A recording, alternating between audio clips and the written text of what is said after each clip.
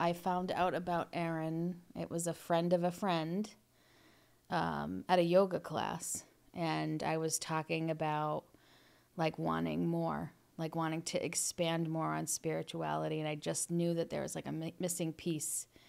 And this person gave me her name and said, go look her up online. And I did. And everything just unfolded so quickly. Like I was able to come and see her really quickly. And I was a mess the first time I came here. I had no idea like how much I needed this space for myself. And, you know, she just sat back and let me kind of, you know, do my thing and gave me such good direction. So, I mean, my first experience with Erin, I left here thinking like, oh gosh, thank God I've found this. And, you know, seeing her like, you know, by myself, talking through things, you know, I had mentioned that, you know, I felt like there was a block in my relationship with my husband, and she said, well, why don't you bring him here too? And I thought, there's no way. There's no way. And because of who she is, like I got him here, but she kept him here.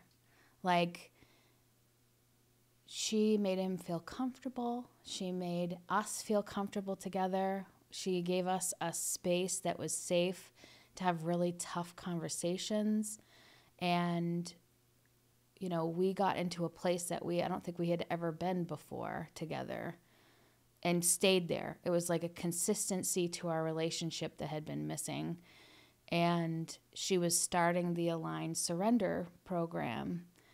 And we were talking to her about it, and she said, you guys should really try to take this together.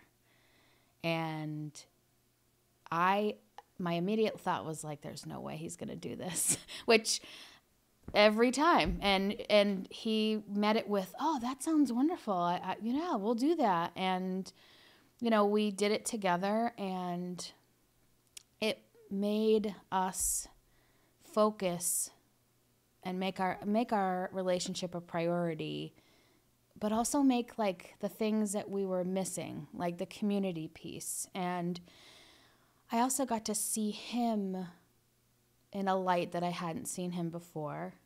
He was able to like relate to people and their experiences, and, you know, it just made me see a softer side to him.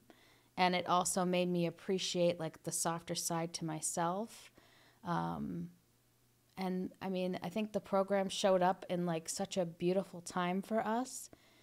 So, I mean, you know, as things have developed, it feels like the program and Erin and Kevin, what you guys do, you almost anticipate what the next step is going to be for the whole community. So,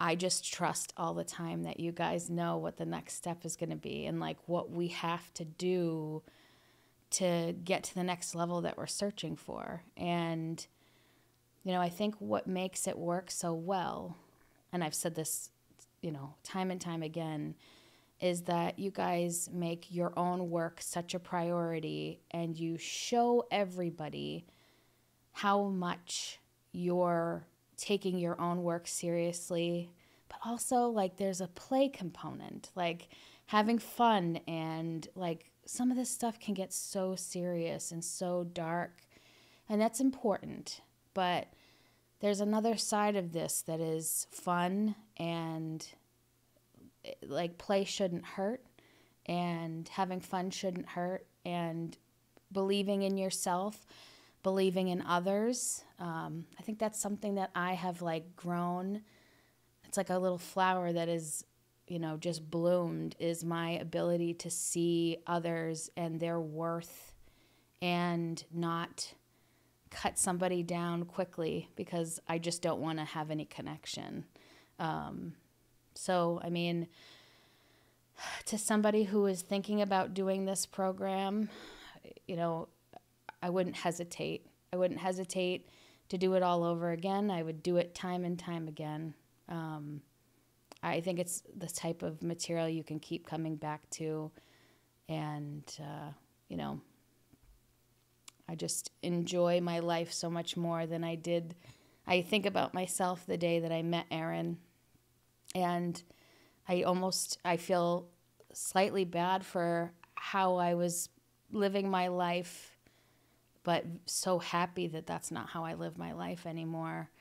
But I give myself a lot of grace for the journey that I had to take up until that point, and realizing that I don't have to live a hard life. I can live happy and, and when things come up that are bad, that's what this is. That's what we're here for, is for the good and the bad and everything between.